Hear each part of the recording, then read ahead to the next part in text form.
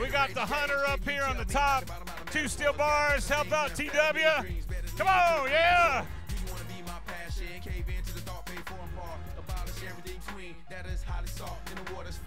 Yeah, working it. He's working it.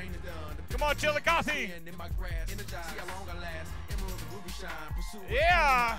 Say hi to the camera. She has to do it sooner. Say hi, you have to say hi now. One. Hi. Hey guys, tonight was a really cold night and it sprinkled a little bit, but we had a big turnout for TX, the men that break the bricks, and there's a lot of people out there getting saved. But we have friends here around, and we want to just get maybe your address. We give you a New Testament, a Bible, so you can read God's Word.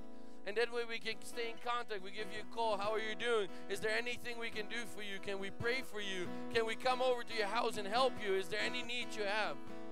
Okay, so we have these people around, and they have these things around their necks, a purple band with a card, and they have some things. So if everybody makes sure you talk with one of these people before you leave.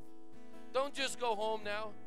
And if there's anybody here, you're sick, you have voices in your head, you have these bad dreams, you have a desperate need, Team Extreme will be getting on the left side of the stage here in the front, and you can come up for prayer. As our case said last week, a guy came out of a wheelchair. God is alive. Jesus is alive.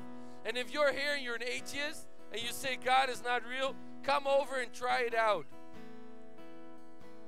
I know my God. And you can come over and try it out, and you will walk off believing in God. I promise you that. Because He will show Himself true to you tonight.